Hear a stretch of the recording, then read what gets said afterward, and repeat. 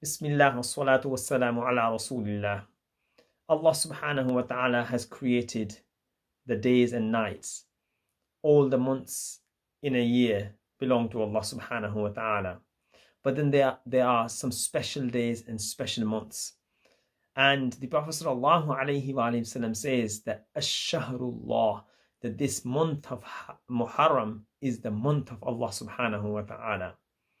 And then in this month, there are some special days. One of those special days is, the most special day in the month of Muharram is the 10th of Muharram.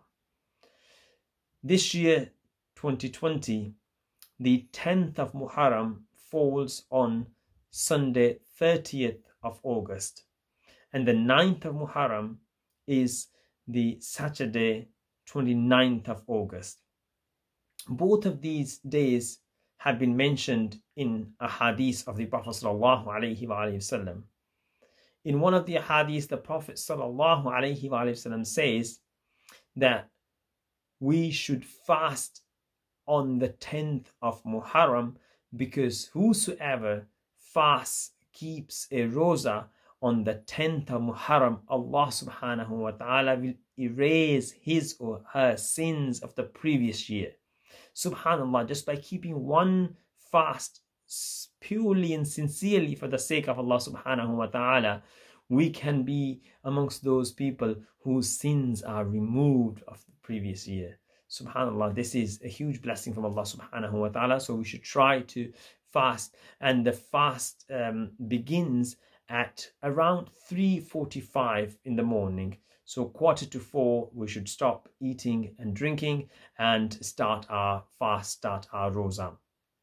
In another hadith, the Prophet sallallahu alaihi wasallam says that if I live until next year, I will fast on the 9th of Muharram. And there's a hadith from Al-Hakam that he says that Ibn Abbas radiallahu ta'ala anhu, who's the cousin of the Prophet, he advised his disciples, his followers, that when the month of Muharram starts, start counting the days until the 9th of Muharram, and then keep a fast on the 9th of Muharram. And when he was telling people, Al-Hakam asked, is that what the Messenger sallallahu alaihi wasallam used to do?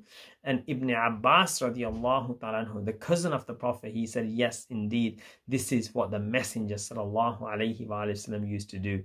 So, please do try to fast on Saturday and Sunday, and then if you can keep fast, then the next day is the Monday, and the Prophet sallallahu alaihi wasallam used to fast every Monday, to thank Allah subhanahu wa ta'ala for Mawlid, for his blessed birth, for his blessed arrival in this world. So this is something now that we can develop as a habit, to fast as many times as we can during a particular month, but then also on special days. So this is about fasting and the significance of 10th of Muharram and the 9th of Muharram.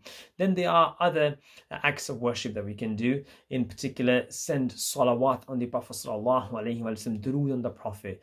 And why it's so important is because, on the 10th of Muharram, we also remember the sacrifices of the family of the Prophet sallallahu alaihi wasallam. Sayyidul Shuhada, the leader of the martyrs, Imam Hussein, the beloved grandson of the Prophet sallallahu alaihi wasallam, he was brutally murdered and he was martyred. And the reason why I mention the words that he was brutally murdered is for us to realize that the massacre of Karbala, it took place for a reason, and the reason was that Imam Hussein radiallahu ta'ala anhu wanted to preserve the fundamental principles of Islam. In our life, we come across people who do zulm, we come across people who are tyrannical, we come across people who are tyrants, we come across people who forget everything, because of their greed. They do not value relations. They do not value the teachings of Islam.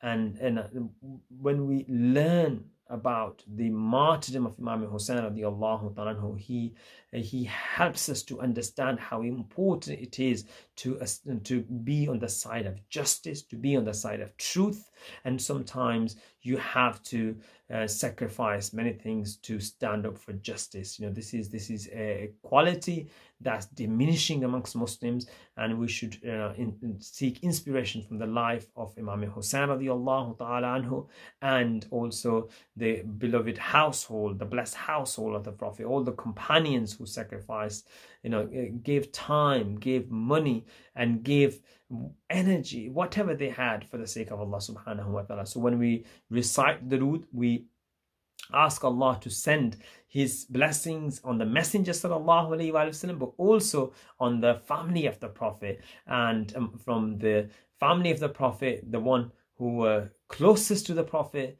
first of all was his own beloved daughter, Sayyidah Fatima Zahra radiallahu ta'ala anha, then Imam Hassan, Imam Hussein radiallahu ta'ala anhuma. This family known as Panjat and Pak, the 5 pure people.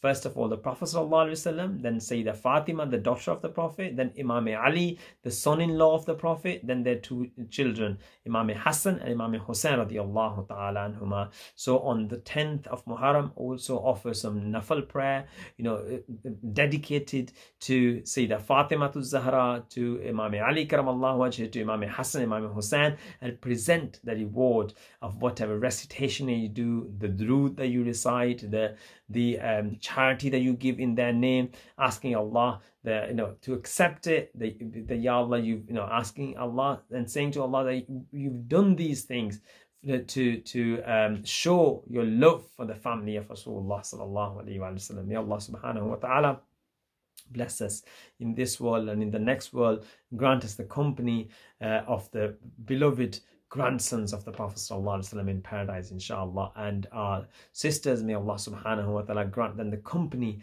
of the beloved daughter Sayyidah Fatima Zahra, and also the granddaughter Sayyidah Zainab radiallahu ta'ala anha on the day of judgment, inshallah. Ameen summa ameen.